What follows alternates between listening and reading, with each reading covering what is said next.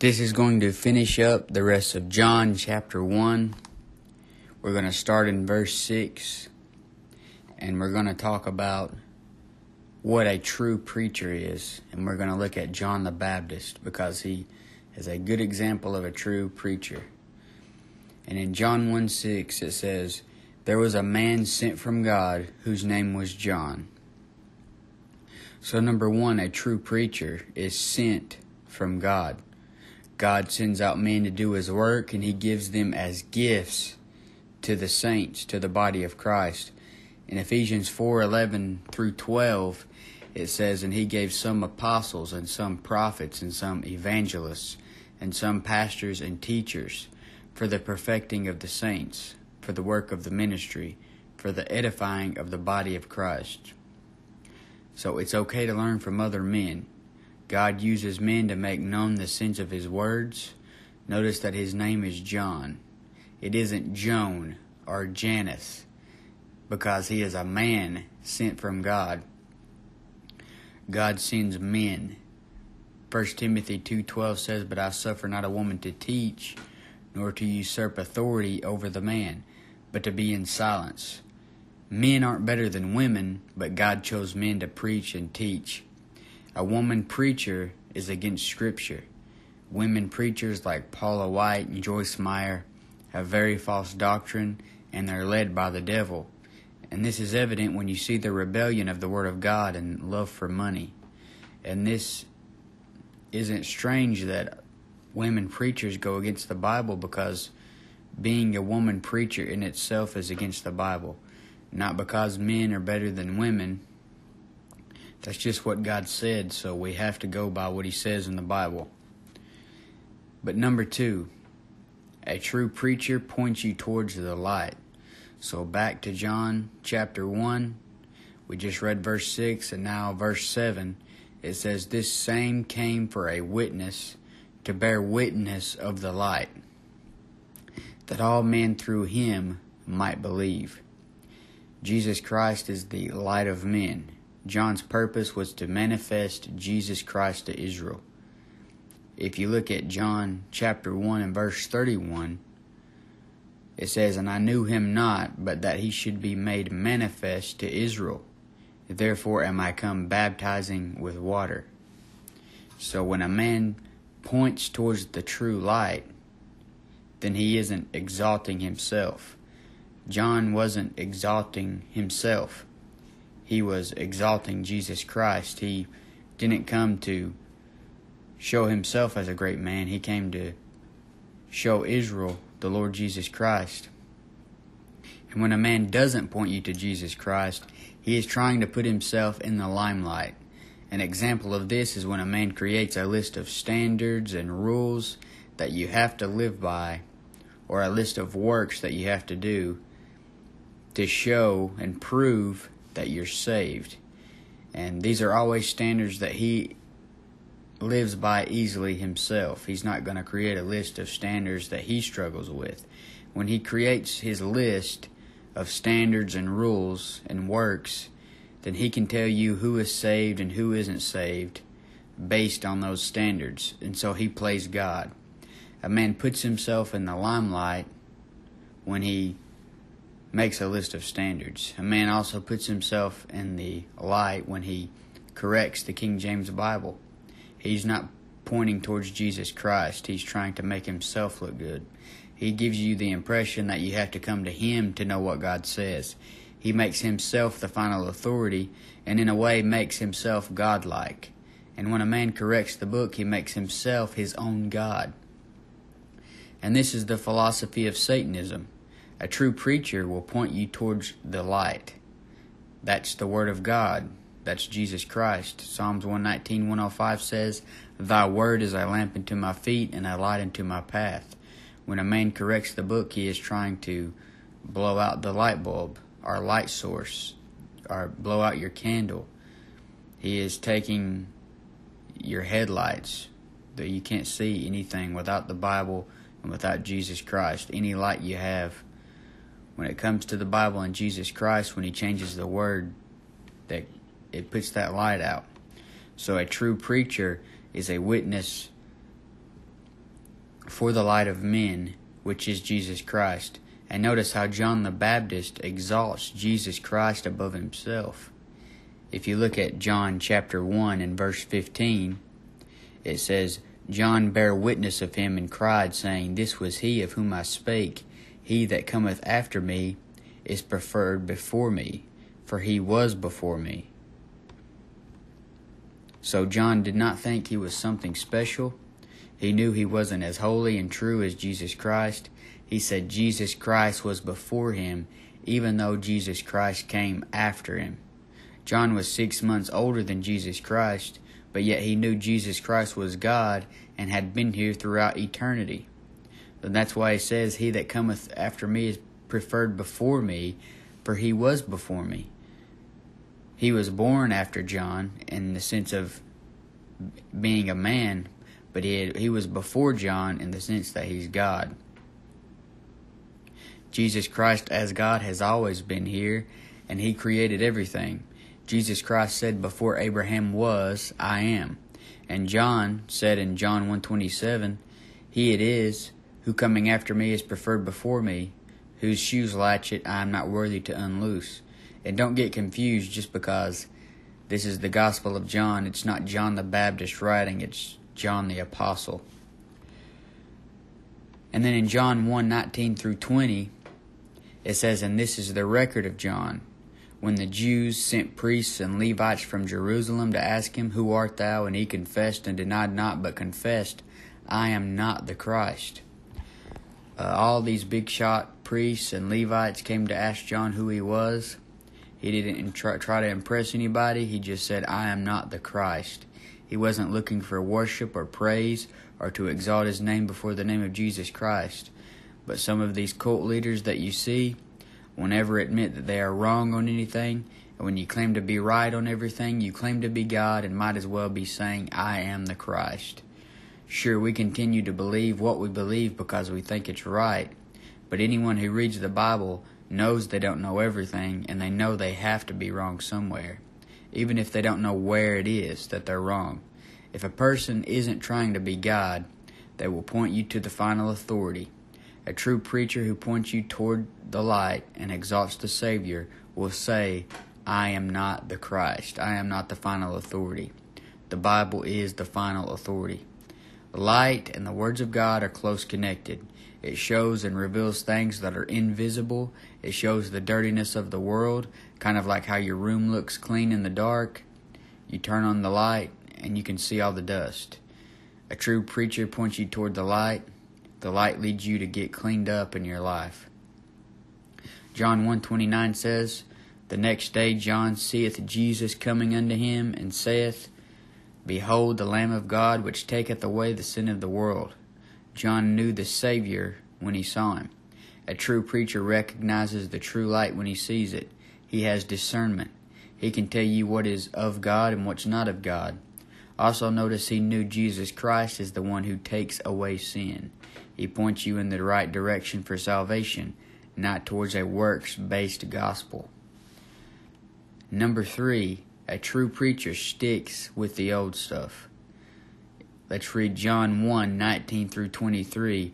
It says, And this is the record of John, when the Jews sent priests and Levites from Jerusalem to ask him, Who art thou? And he confessed and denied not, but confessed, I am not the Christ. And they asked him, What then? Art thou Elias? And he saith, I am not. Art thou that prophet? And he answered, No. Then said they unto him, Who art thou? That we may give an answer to them that sent us.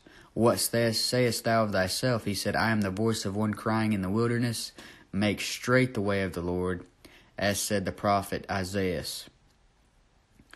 John did no miracle, according to John 10:41, but everything he said was true because he spoke of Jesus Christ, who is the way, the truth, and the life.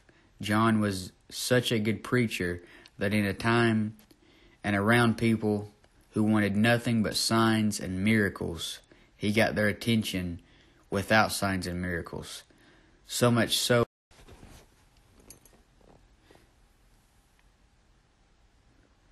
that in a time and around people who wanted nothing but signs and miracles, he got their attention without signs and miracles. so much so that they asked him if he was Elijah.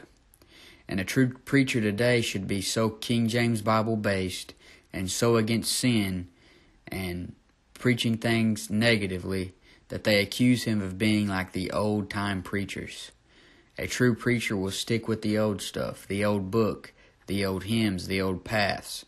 No contemporary music, no NIV preaching, just King James Bible preaching.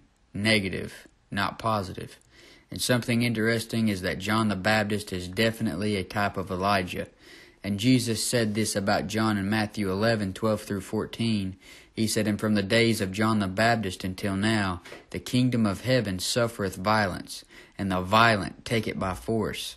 For all the prophets and the law prophesied until John. And if you will receive it, this is Elias, which was for to come." When Jesus says, if you will receive it, that shows the Jews had a free will. If they would have received Jesus as who he was, the Messiah and Savior, the King, the one who was prophesied about, then John would have been the fulfillment of Elijah coming back. And Jesus said, and if you will receive it, this is Elias, which was for to come. So John was so much like Elijah that he would have been the second coming of Elijah had the Jews accepted Jesus Christ. I'm not sure I understand it perfectly, but I know that the Jews had a free will.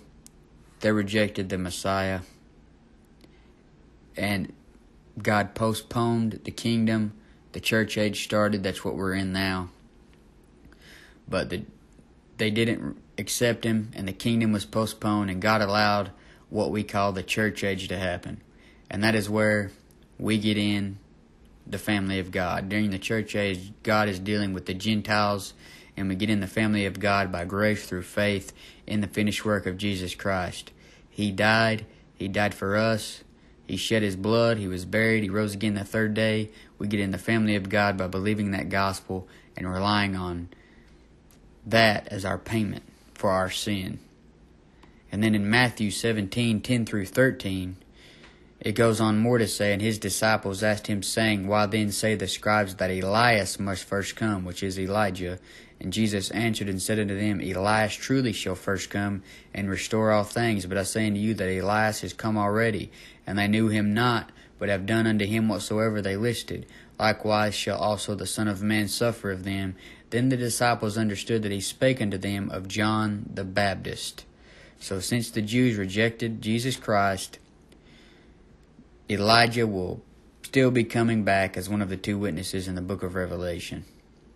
But John would have been Elijah. Number 4, a true preacher is nothing but a voice. In John 1:23 through 28, it says, He said, I am the voice of one crying in the wilderness. Make straight the way of the Lord, as said the prophet Isaiah. And they which were sent were of the Pharisees. Notice that it says, and they which were sent were of the Pharisees. Note that the same way God sent John, the devil will also send his crowd, the Pharisees, or anyone else who's against God. And they asked him and said unto him, Why baptizest thou then, if thou be not that Christ, nor Elias, neither that prophet? And the prophet is Moses. And then verse 26 says, John answered them, saying, I baptize with water, but there standeth one among you, whom ye know not. He it is, who coming after me is preferred before me, whose shoes latchet I am not worthy to unloose. These things were done in Bethabara beyond Jordan, where John was baptizing. In terms of not exalting himself, his words aren't promoting his own good works that he is presently doing. He's promoting the Lord Jesus Christ. He is only a mouthpiece for Jesus Christ. And this shows he is full of the Holy Ghost. Luke 1:15 says, He was filled with the Holy Ghost from his mother's womb. Speaking of John the Baptist. How do you know if a man's voice is pointing you in the right direction? It has to agree with the words of God. Amos 3:3 says, Can two walk together except they be agreed? John basically tells the Pharisees his baptism points to one coming who will baptize with the Holy Ghost and with fire, as he says in Matthew 3:11. And God also used the voice of Moses. In Exodus 4:12, it says, Now therefore go, and I will be with thy mouth, and teach thee what thou shalt say. He said that to Moses. And he uses the voice of John the Baptist in the same way, and he will do the same thing with the saints in the time of Jacob's trouble. If you've read Mark 13:11, it says, But when they shall lead you and deliver you up, take no thought beforehand what ye shall speak, neither do ye premeditate. But whatsoever shall be given in that hour, that speak ye, for it is not ye that speak, but the Holy Ghost. Today God puts His words in the mouth of His preachers and teachers when they read the words of God and hide them in their heart. If you get them in your heart, then He can speak through you. And many preachers don't speak the words of God because they aren't in their heart. And Jesus said, Out of the abundance of the heart the mouth speaketh. Not only will you speak the words, but you will speak them with boldness. I have heard many preachers who are very bold when they speak, like my pastor, Donnie Dalton. He definitely matches Proverbs 28:1 that says, The wicked flee when no man pursueth, but the righteous are bold as a lion. Even if a preacher doesn't yell, his words that he speaks are bold and authoritative because he is speaking the words of God. Like Pastor David Hoffman, he never yells or raises his voice, but he is bold and confident in the truth. Learning the doctrine of the Bible and getting confident in that can give you boldness. And he definitely has boldness because he's learned the Bible and he's confident in the truth. Matthew 7:28-29 says, And it came to pass, when Jesus had ended these sayings, the people were astonished at his doctrine, for he taught them as one having authority, and not as the scribes. If you know the Bible, and you know the doctrine of the Bible, then you can speak with authority because you're speaking from the final authority. Number 5, a true preacher will be doctrinally sound.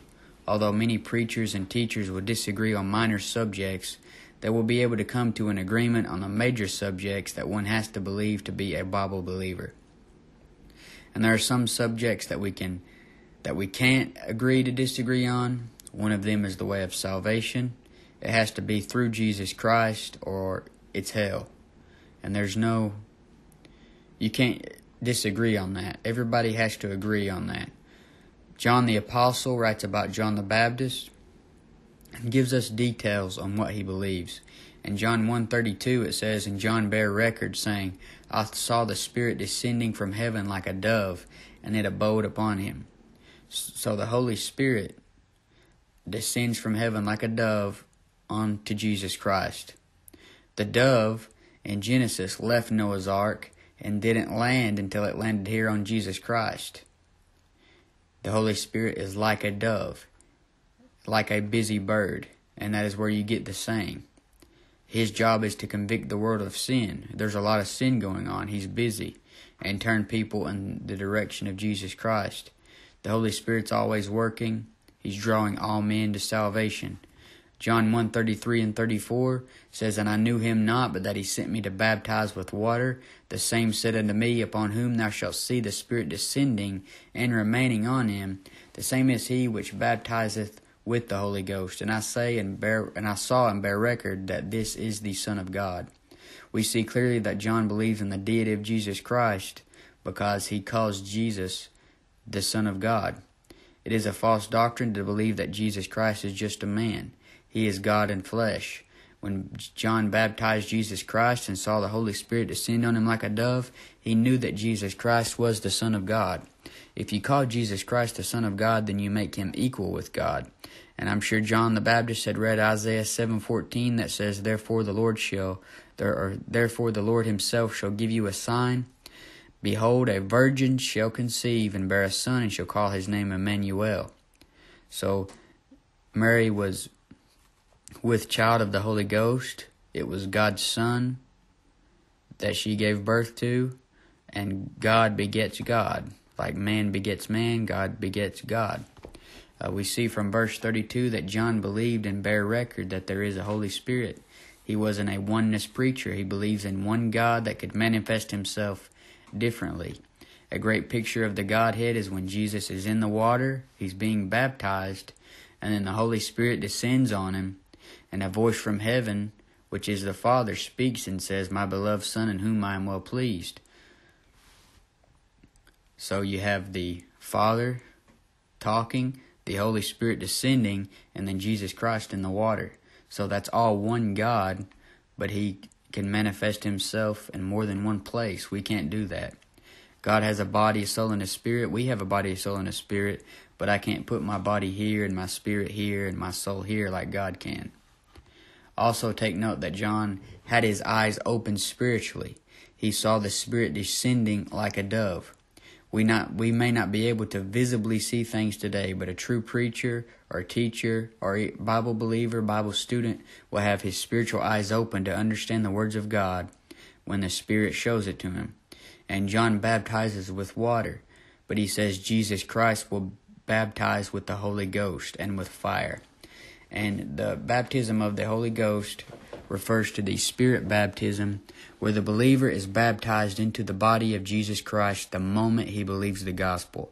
Galatians 3:26 and 27 says, "For ye are all the children of God by faith in Christ Jesus. For as many of you have been baptized into Christ, have put on Christ." You're baptized into Christ the moment you believe the gospel. And John the Apostle, who wrote the book of John, obviously believes in the deity of Christ, as did John the Baptist. Because in John 1:14, John the Apostle says, "And the Word was made flesh, and dwelt among us, and we beheld His glory. The glory as of the only begotten of the Father, full of grace and truth." You need to underline that in your Bible, where it says, "And the Word was made flesh, and dwelt among us." That Word is said to be God. In John chapter 1, at the beginning of John chapter 1, it says, "In the beginning was the Word, and the Word was with God, and the Word was God." Then here in John 1:14, it says, "And the Word was made flesh." So that's a good verse on the deity of Christ you need to underline in John 1:14. And then number 6, a true preacher will cause others to follow Jesus Christ.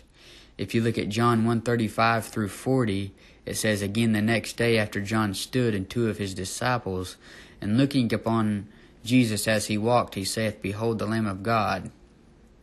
And take note on this, that Jesus walked, and still does walk. False gods can neither see nor hear nor walk, according to Revelation 9:20. So Jesus walks. He's not a false god. And then 2 disciples heard him speak, and they followed Jesus.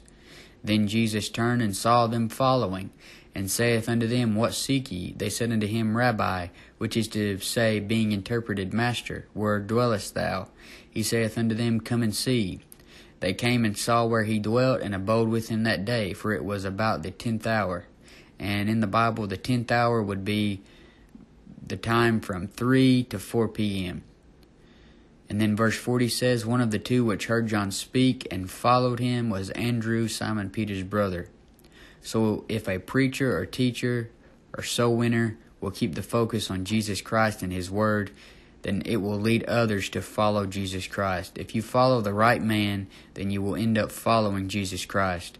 But if this man keeps his focus on his own personal convictions and personal revelations, then they will focus on him, the man, because he will be the standard instead of focusing on Jesus Christ.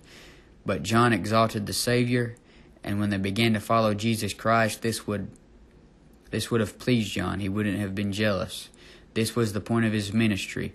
John was a humble preacher. He wasn't able to wear fancy suits and ties. He wore a leather girdle and camel's hair and ate locusts and wild honey.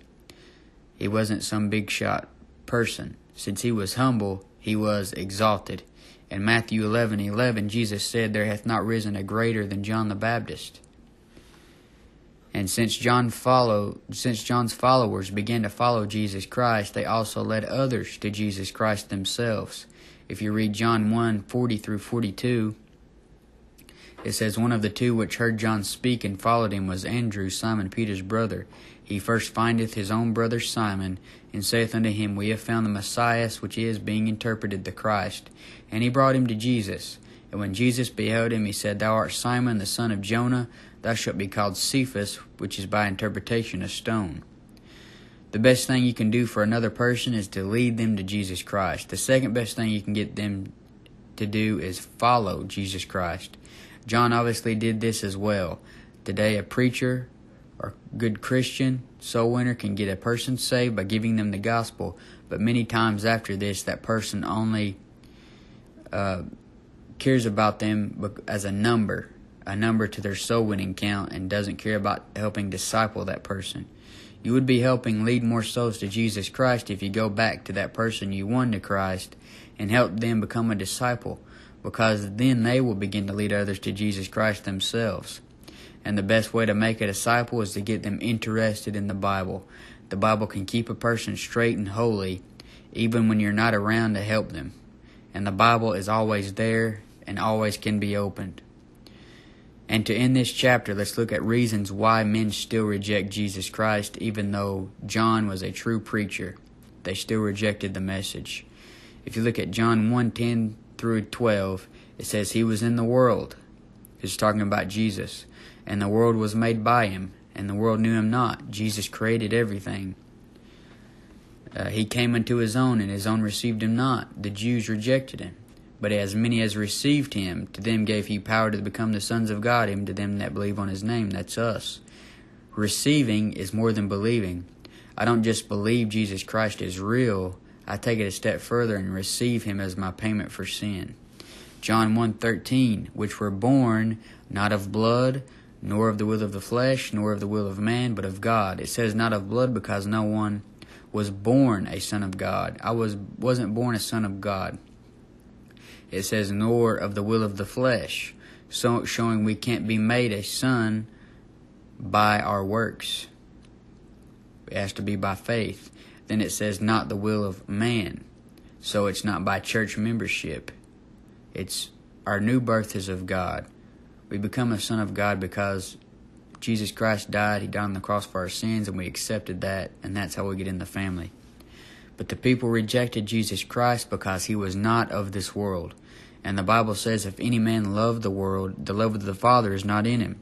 It also says, a friend of the world is the enemy of God. It also says, love not the world, neither the things that are in the world. Jesus Christ was not of this world. He left the third heaven and took many steps down to get here.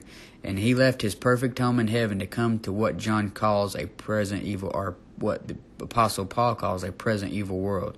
And you are slacking up on your love for God and the Word when the world begins to look sweeter. Always keep in mind that the whole world lieth in wickedness. Remember who the God of this world is, that blinds the mind of them which believe not, lest the light of the glorious gospel should shine unto them. And in verses 11 through 12 it says, Jesus Christ came into His own, and His own received Him not. He came to the Jews, and the Jews rejected Him.